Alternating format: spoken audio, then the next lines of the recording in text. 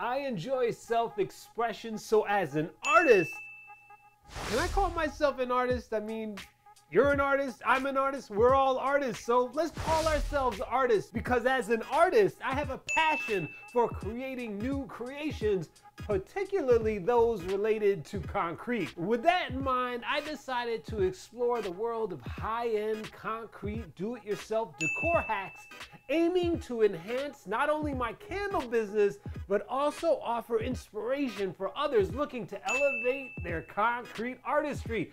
Let's create a collection of high-end ideas on a budget, and I mean on a budget like tight skinny jeans budget, that will elevate your concrete game to a whole new level, bringing a touch of modernity, creativity, and sophistication to your concrete works of art. Let's go.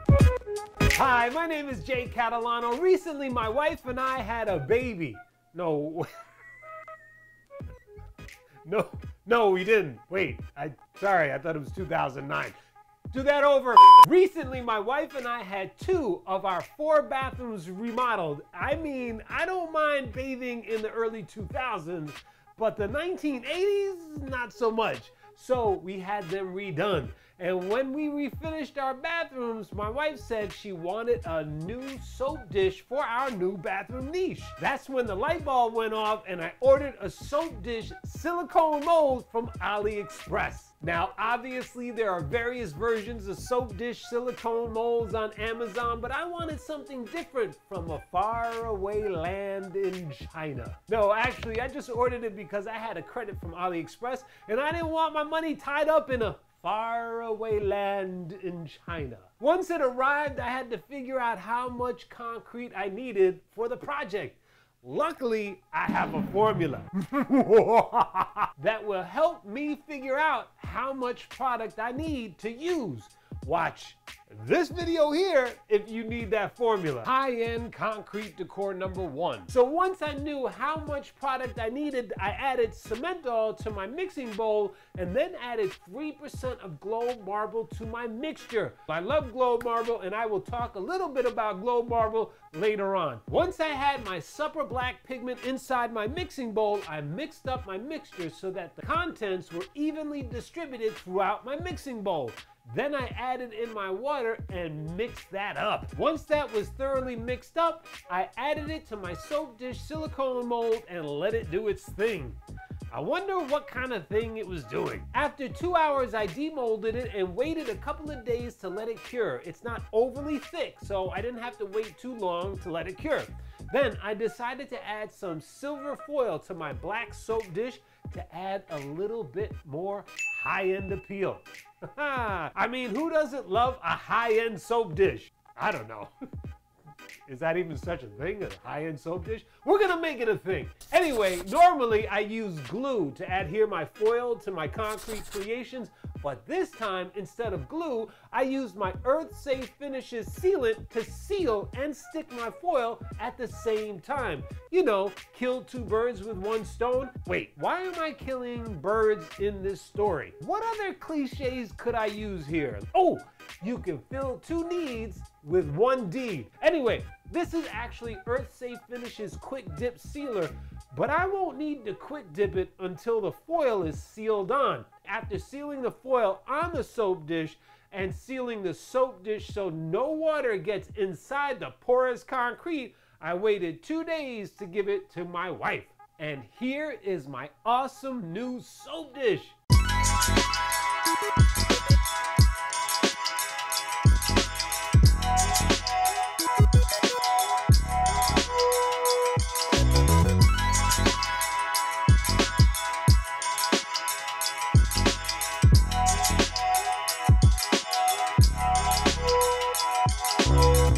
Just love my new soap dish. I think it's cute and I think it looks great in my bathroom. And my wife, she liked it too, but she did have a comment though. She always has a comment though, always.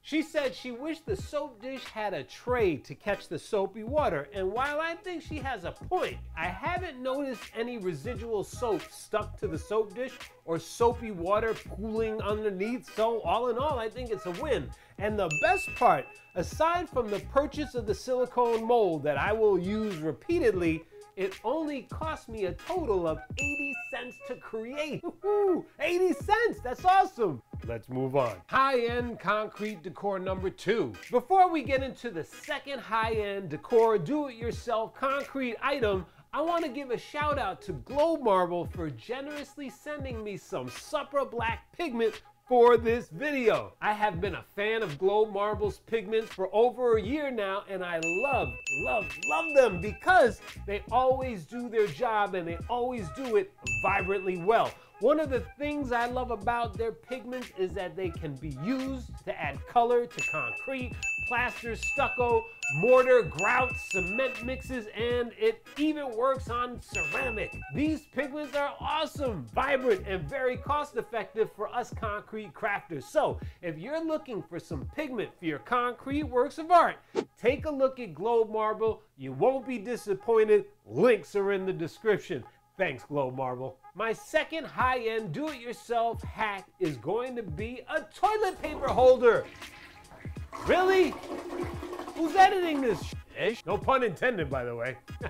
Coincidentally, when I was searching for ideas, I came across Casa Refine's YouTube channel where Jorge, the awesome artist, recreated a high-end toilet paper holder. I love the idea, but I wanted something different because I wanted it to look really high-end, or as high-end as the toilet paper holder could be.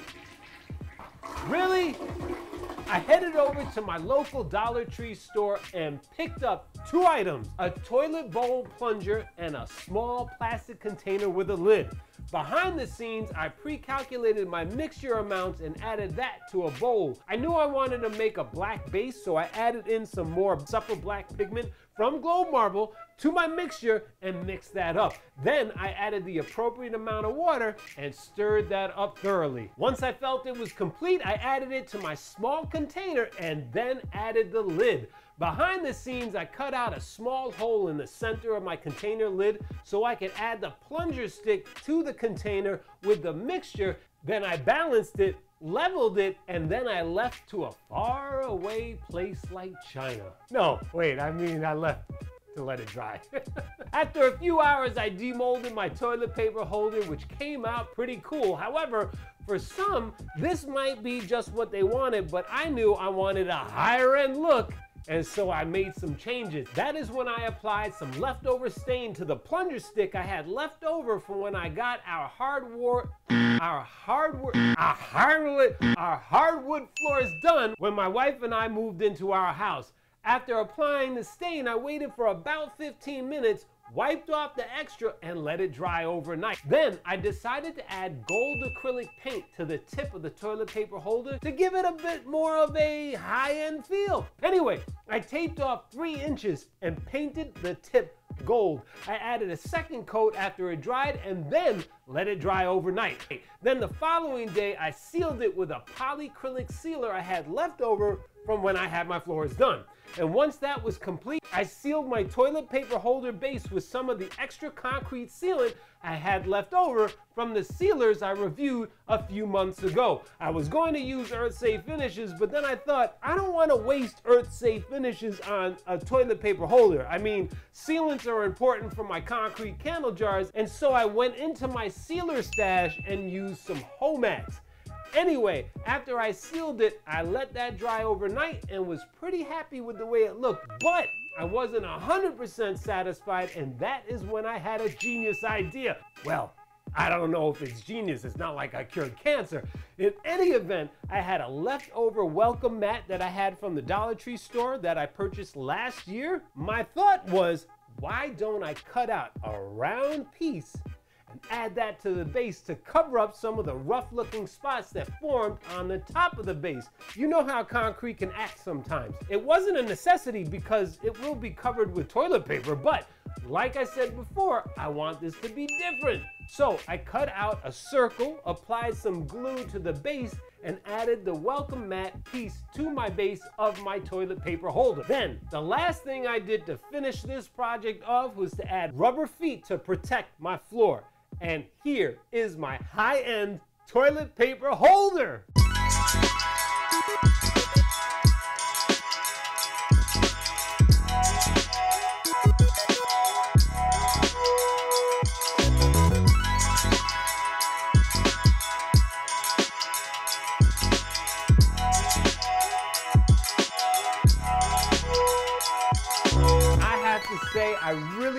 this came out amazing. But to be fair, my wife didn't love the toilet paper holder. I mean, she liked it, but when I told her I had a gift for her, I think she was thinking something more sparkling diamond, designer handbag, or cruise ship related. Yeah, not high-end toilet paper holder.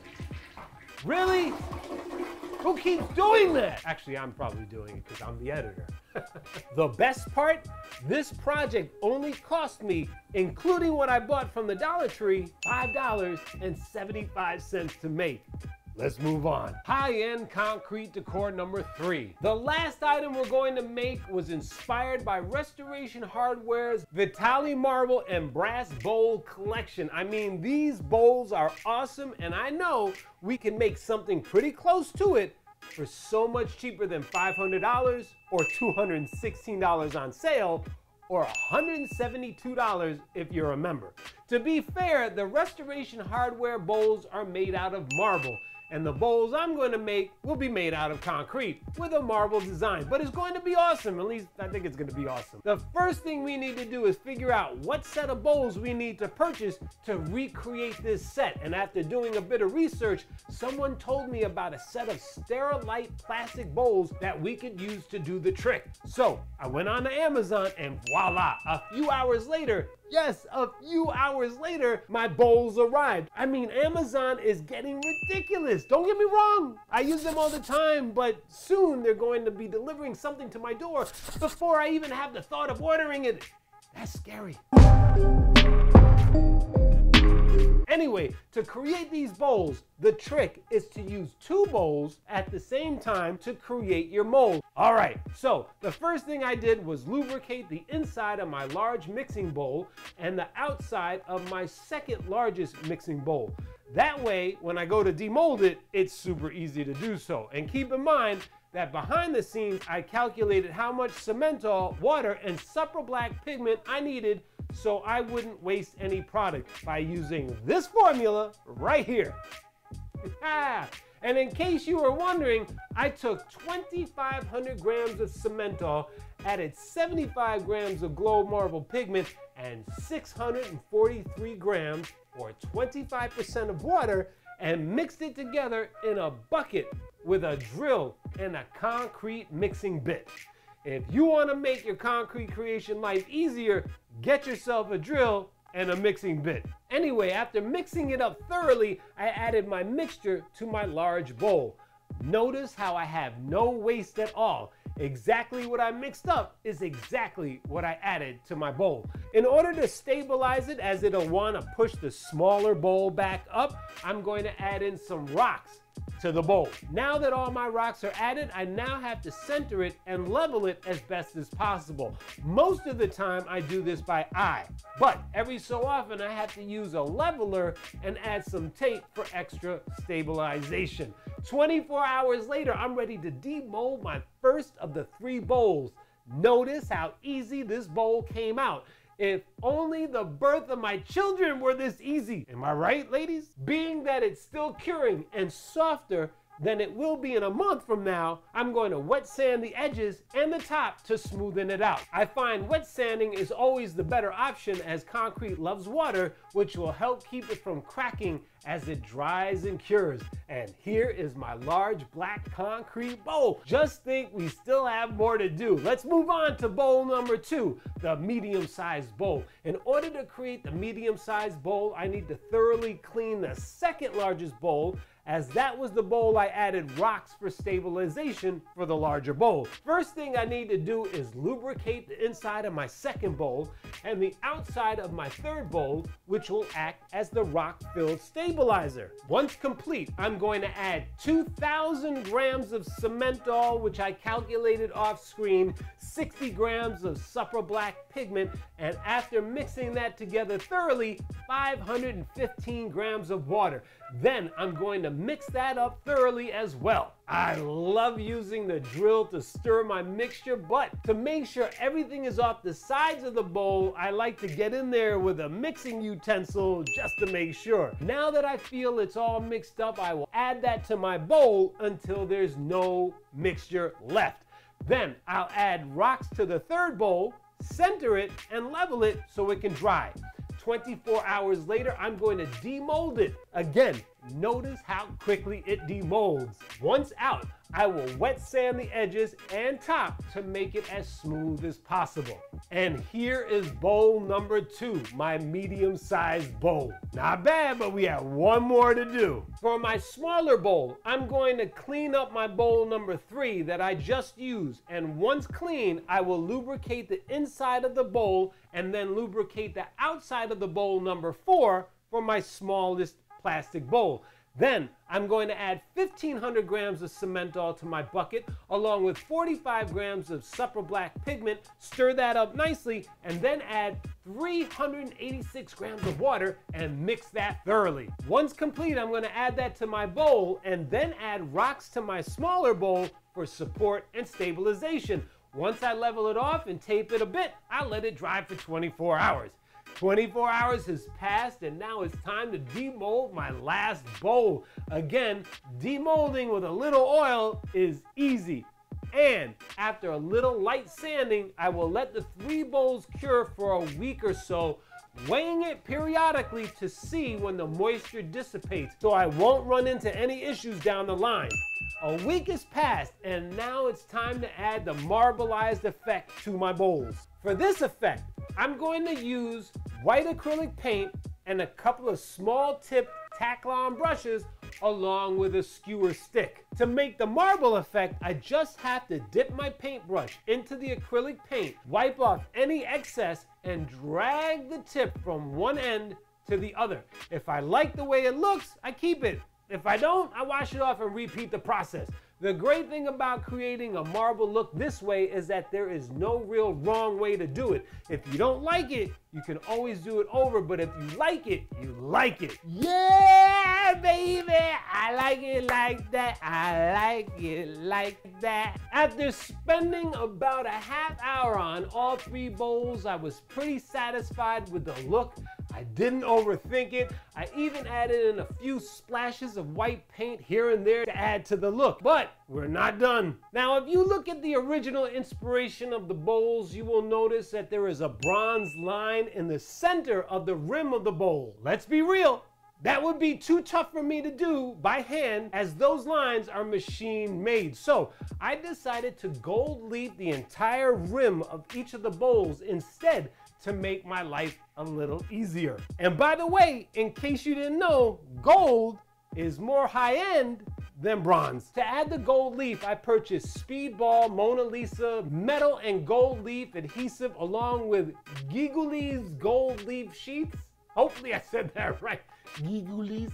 I will link the information in the description in case you want to purchase some as well. Okay, let's be honest. Not that I've lied to you before, but let me be more honest than I have been since I started this YouTube channel. Before you go off and purchase these items and do this yourself, I must admit applying gold leaf is pretty tricky. The gold leaf sheets are very, very thin and super tough to control. So you have to have a little patience and a sense of humor because it's not as easy as it might look. And the first thing I'll do is paint on the glue to the rim of the bowl and then add in the gold foil. And keep in mind, when it sticks, it sticks. The good thing is I found that it got easier as I went along, and any remaining foil that fell off was easily applied with dabbing my finger into the foil and then placing that onto the rim.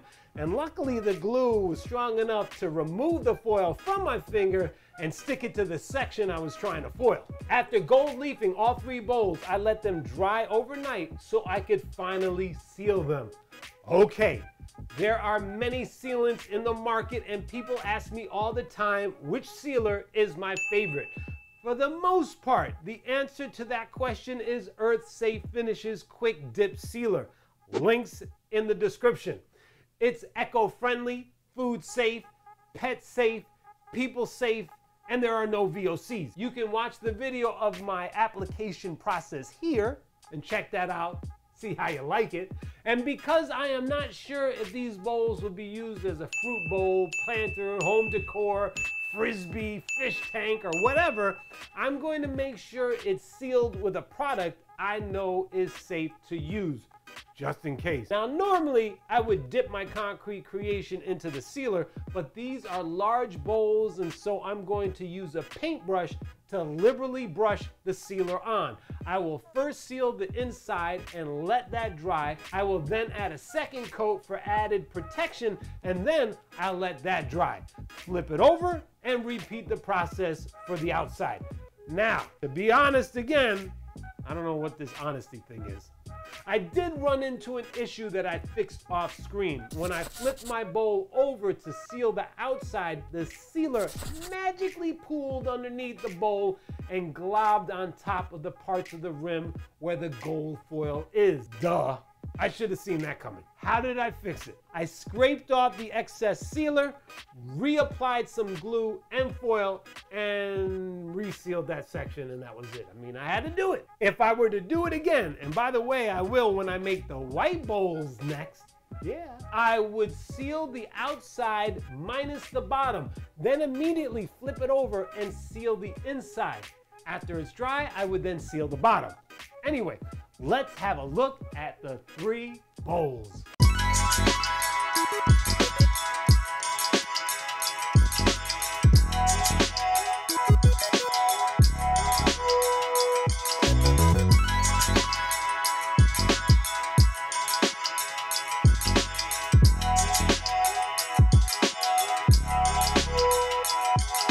I truly love how they came out, and to be totally honest, God, there's a lot of honesty today.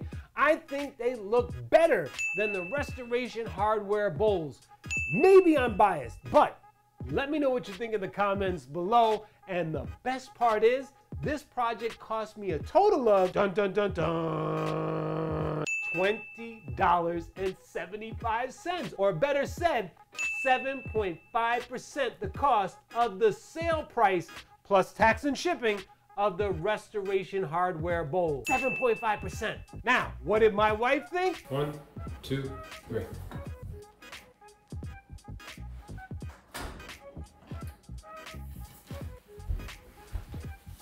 Oh, these are nice. These are very nice. All right, tell the truth. Heavy. They're heavy. They have density. But they're nice. I like this. They look good. They look good. Woo! Man, she's a tough woman. And she's hard to please, but you know what? I love her. And take a look at these videos that are popping up now. They're gonna help you on your concrete and candle making journey. Until next time, thanks for watching. Ciao.